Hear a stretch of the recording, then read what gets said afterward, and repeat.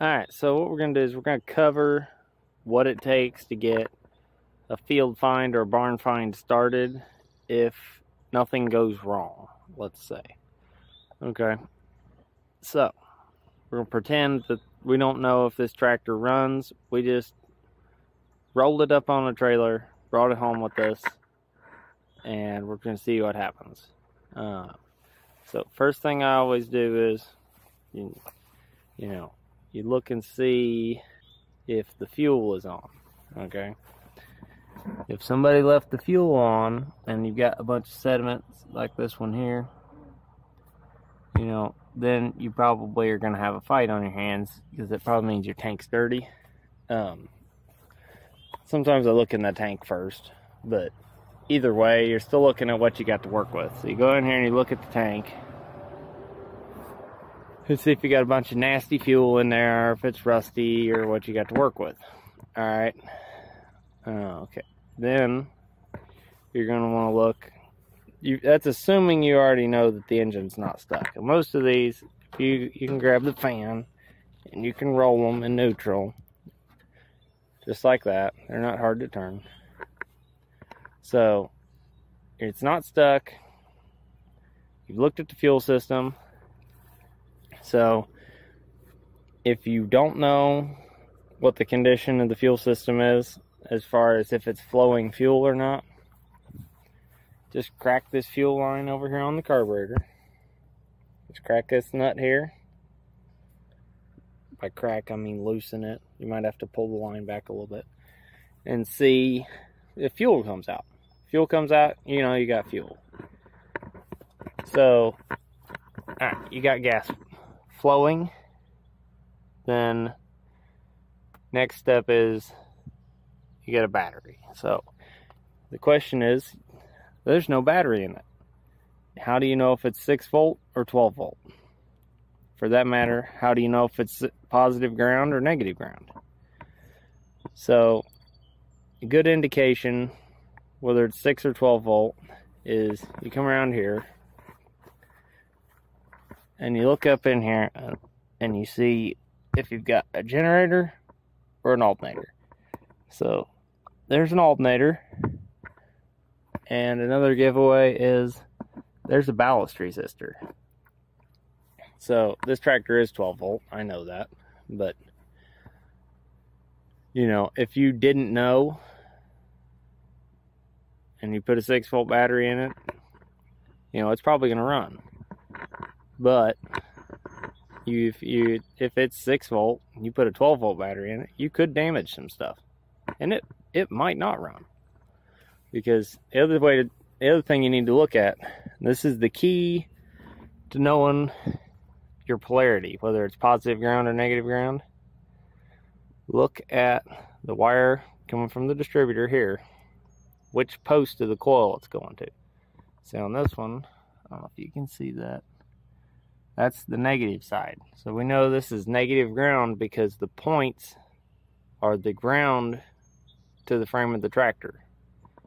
And the power is coming on the positive side, if that makes sense.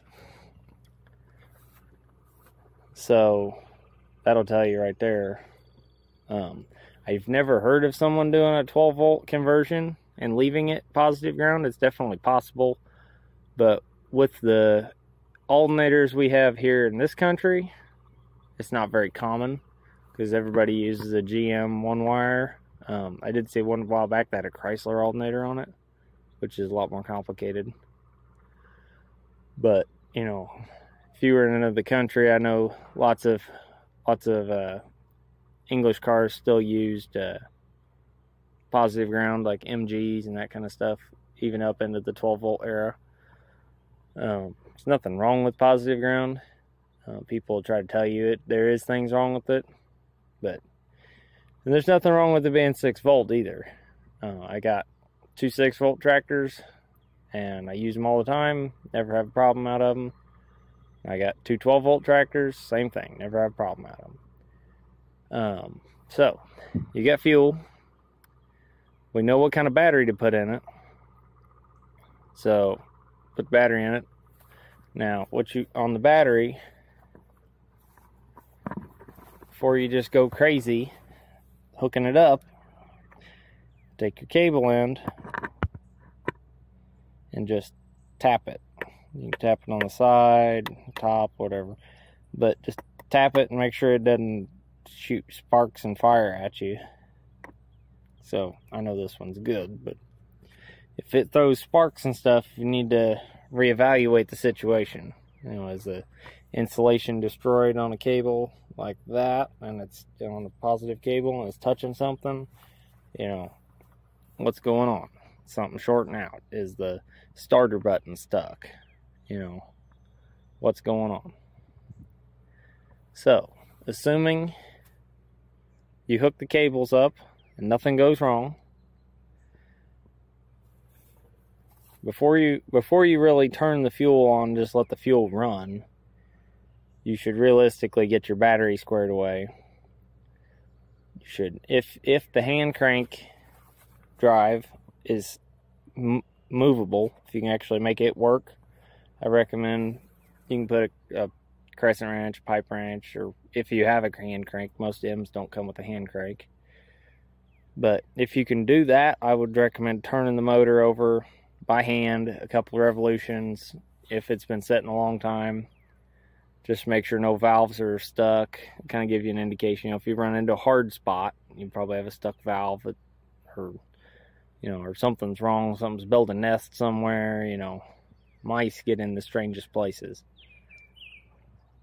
But we're going to assume that your engine turns over fine and that you don't have any stuck valves.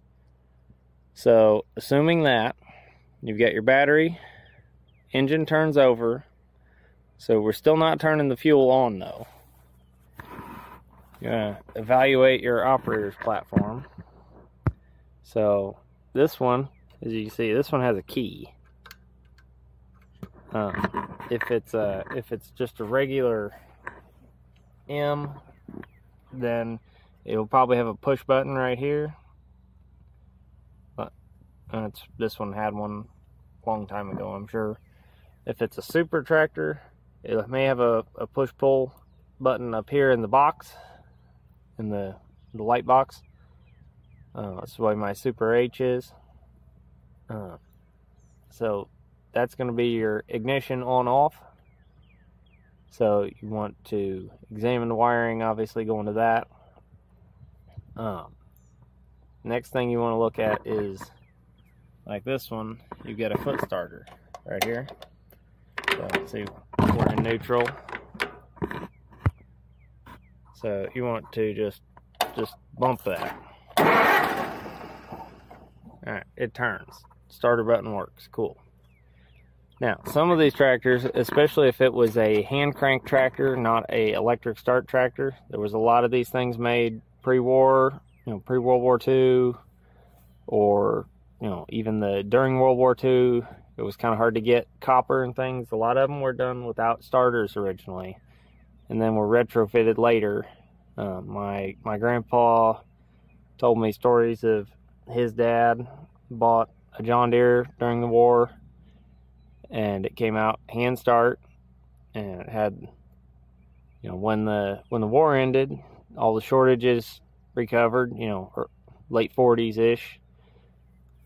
The John Deere dealer called him and said, "Hey, come and get your stuff." He says, "What stuff?" He said, "Your electric start kit and your lights." So he didn't even know that they were coming, or had forgotten it, one or the other. And so all the starter, the new flywheel, battery box, all that stuff came in after, you know, that stuff was readily available again. So I've never heard of internationals being that way, but anything's possible. But so if it's a non-electric start tractor, maybe a pre-war tractor, I'm not sure exactly what, but sometimes you'll have a box that's mounted up here, or just a plate really, with a push button on it. Sometimes you got that. Then once in a great while, you'll see them that have a key switch, kind of like this one, that they've wired in a starter solenoid, so it's like a car, and you just turn the key to turn the motor over. But anyway, so now you know how to turn the motor over, you know how to turn your spark on. So now we're going to see if we have spark. So we're going to turn the key on, And we're gonna walk around here, take your main center wire off right here. Just pop that off there. Alright, like I said, we got the key turned on. Let's see if we can see this now. If you got a second person with you, they can hit the starter button, that works, or you can just turn the motor over by hand, which is what I'm getting ready to do. Well, that's not going to work. There. Did you see that?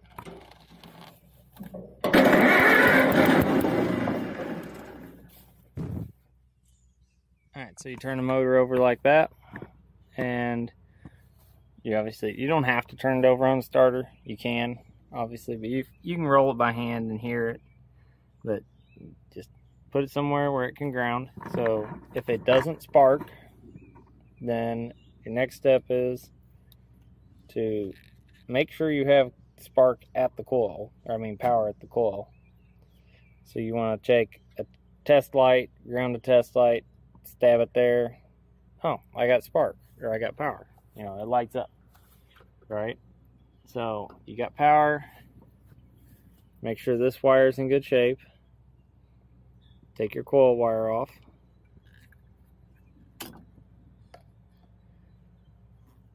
Pop that clip. Pop the lower clip. Okay, we're gonna look at the cap. Cap looks decent.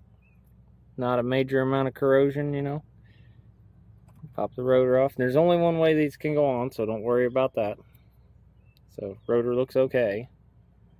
And you get a dust cover here, like that. It just pops off. Sometimes those can be really hard to get off. Alright, so we're gonna look at, we got points. So now, not all tractors will have points. A lot have been converted to electronic ignition, especially recently. So this one's still got points. So what you want to look at is the contact surface between the points. It's hard to get my camera in there. But where they touch, right there, if there's a bunch of corrosion in there, take your little file. You can still get them at the parts store. It's called a points file. Or, you know, nail file works. You can, sometimes, if it's not too bad, you can scrape them off with a pocket knife. You know, just normal something. Get in there, clean that up, and then try again. So if you take your coil wire, just put it just like we were testing our spark, all right? We'll turn our key back on. If you take this contact point and you just pop it open, see that? I don't know if you can see it. I can hear it. I don't see where it's sparking from. But anyway, you can just flip those points and it'll spark if it's working. And you can check your spark like that. So now we're going to put this back together. We got spark. And the dust cover just goes in there. There's a little felt washer. Like I said, the rotor, stick the rotor on until it finds its little happy spot. There it goes, like that.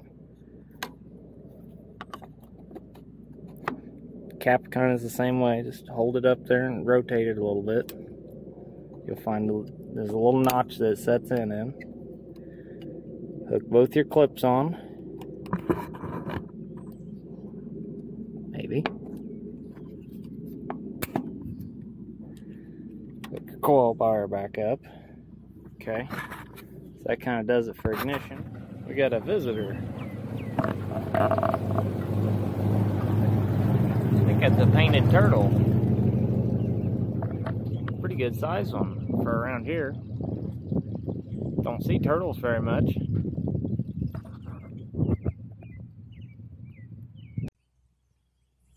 Alright, so we have fuel, we have spark, motor turns over. I think we're ready to try to start it. So, you always want to start one from in the seat if possible, especially on something you don't know what's going to happen. You're you want to obviously make sure you're in neutral. Turn your spark on. I usually give mine about half throttle, right in there. If it's a tractor that's not been started in a while, you're probably going to want to give it some choke. You just pull this ring like that. Now, don't choke it too much because you'll flood it, and it's really easy to flood these. They have a huge vent tube, and it'll suck a ton of fuel with that shut. Okay, spark on, throttle. Now, every tractor has its own thing. Some of them like to start at half throttle. Some of them like to start at wide open. You know, it just depends. Some of them need a ton of choke. Some of them need no choke. This particular tractor is in need of a major carb rebuild, so it's going to stumble and cough until it cleans up. It's over fueling pretty bad, but it runs. So here we go. Well, maybe. And there you are.